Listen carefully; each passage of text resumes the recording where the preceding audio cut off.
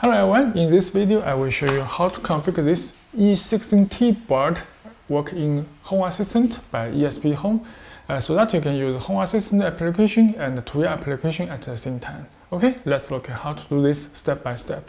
Okay, you can see this is Kinkoni E16T because it has Tuya module. So this video I will show you how to configure esphome and work with the Tuya module to decode it so that you can use Tuya application. And put it here.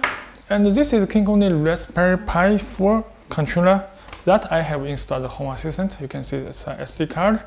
And this time I will use the Ethernet cable. You can see, just connect it. Yeah, you can also use the Wi-Fi. But this Tuya module will use the Wi-Fi, so you can install this Wi-Fi antenna. So I just install it. Also, you can use an external Wi-Fi antenna. And this is a USB cable.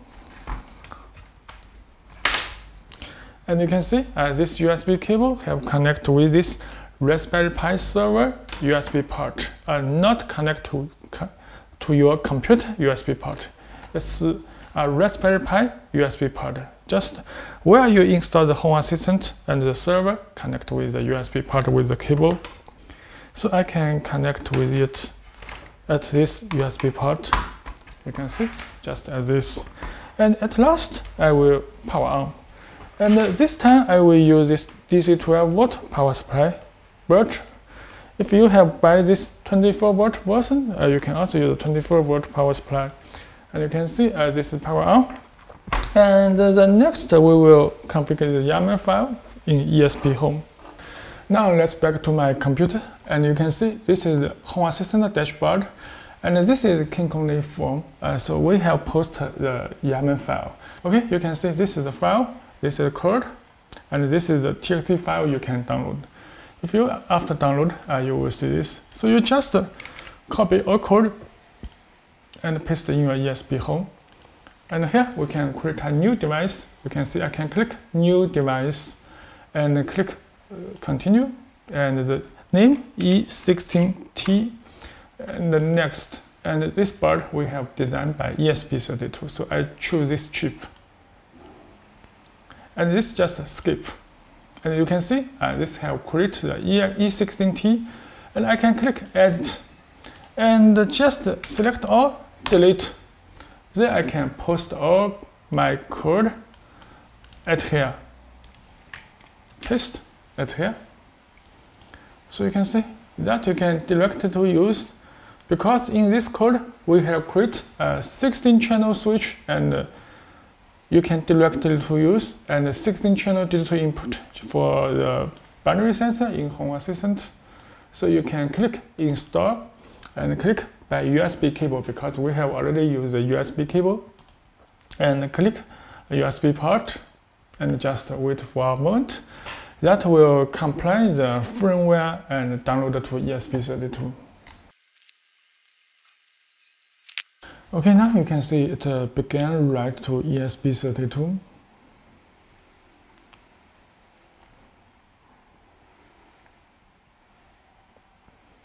Okay, this is write complete.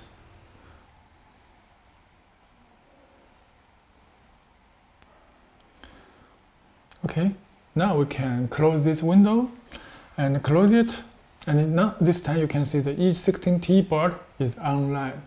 So we can go to this setting and go to this device, and you will see that have auto-discovered the E16T board. So we can click config and submit, and this is successful.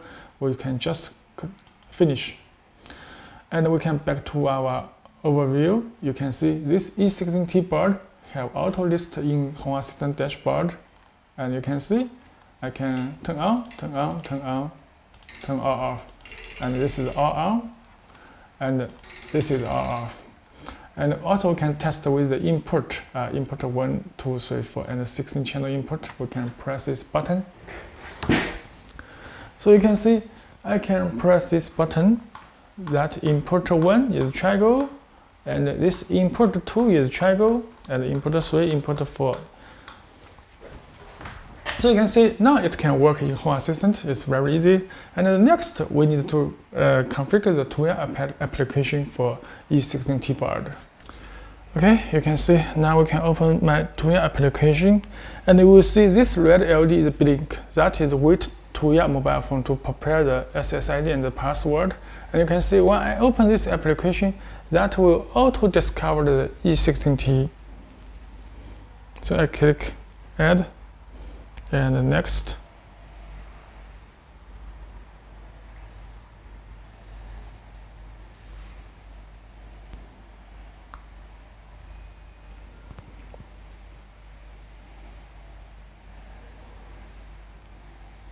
Okay, that have added successfully. You can press down. And now you can see I can press this button. You can see the relay is on.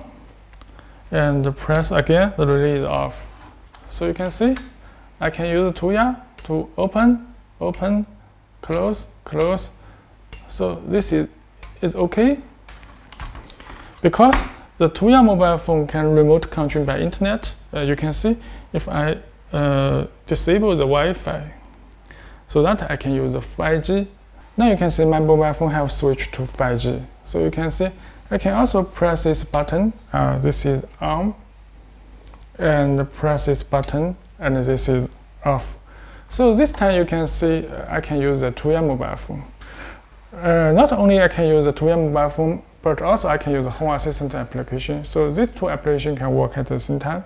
So you can see in my computer, if I press this button, the relay is on, and the computer dashboard also is on. If I press off, this is off, and the computer is off.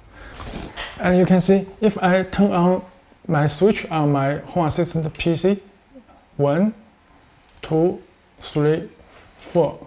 So you can see this 1, 2, 3, 4 relay is open, and this Tuya switch is open. So I can press off by Tuya.